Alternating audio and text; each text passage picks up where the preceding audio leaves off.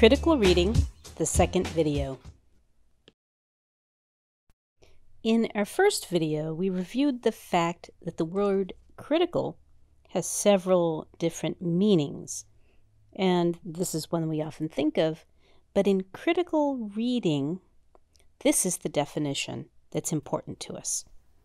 In this video, I want to give you 3 examples of different writing styles.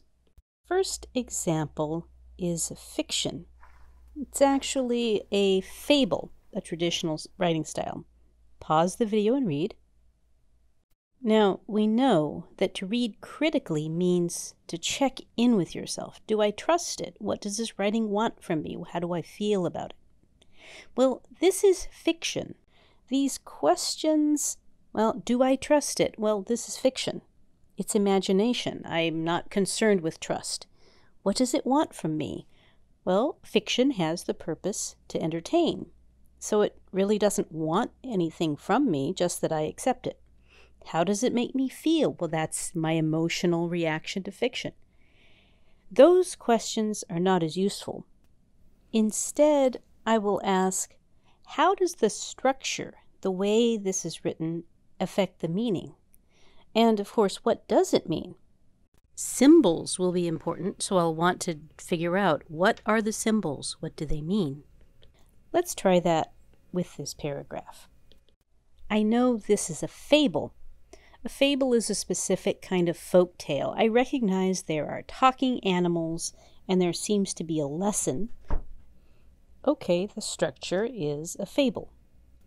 What is the key to a fable? It always has a lesson, a moral.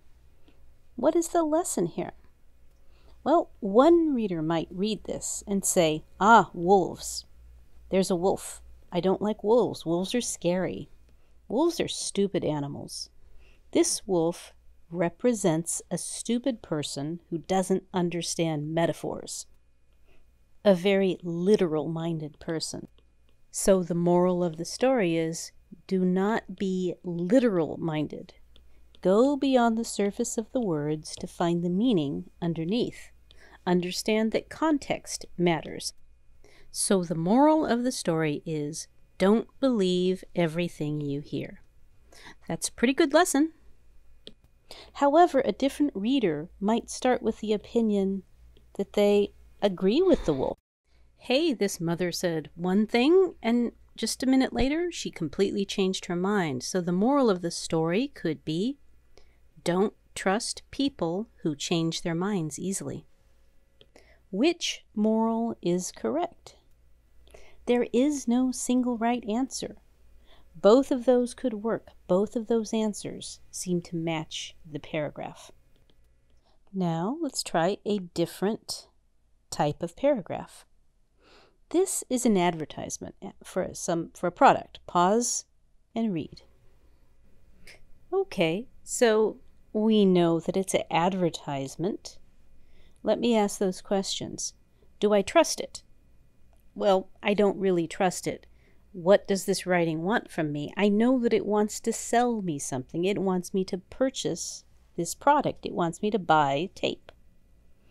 And I read these very strong emotional words, and I think it's strange to have such powerful emotion about a piece of tape. So I don't trust it. I recognize that it wants me to do something. But my last question is, how do I feel? And you know what's interesting? I feel great. I feel excited. I really want this tape. I love the energy. I love the excitement. So I do have a positive emotion. And I have to recognize that's what makes it an effective ad. It has given me a positive feeling, even though I recognize it just wants my money. Are you ready for a final example? Well, this paragraph was not originally written. It was spoken. And it is not fiction or nonfiction. It's a special type of writing called opinion. Skimming it quickly, I see some very powerful adjectives. And these are negative adjectives. There's some negative emotion. I'll ask my questions. Trust. I'm not sure that I trust it. What does it want from me? It wants to affect my thinking. It wants me to believe these claims, that there was cheating, that all these people were bad, that something was unfair.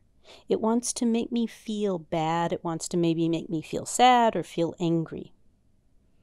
Third question, how do I actually feel about it? Well, critical thinking includes thinking about the structure itself. Now, the structure is very repetitive, and the vocabulary is very, very simple. I also see some very general claims, as everybody saw, everybody knew. This is the structure that a child would use. The language is language that a child would use. But these are not the words of a child. They are the words of a very powerful world leader. That seems like a conflict. And it's critical reading skills that let me analyze that, let me see and name what there is about this piece of writing that might make me uncomfortable. I hope this is helpful. You've seen how critical reading skills can be used for fiction, for advertising, or persuasive writing, and for opinion pieces as well. Thank you.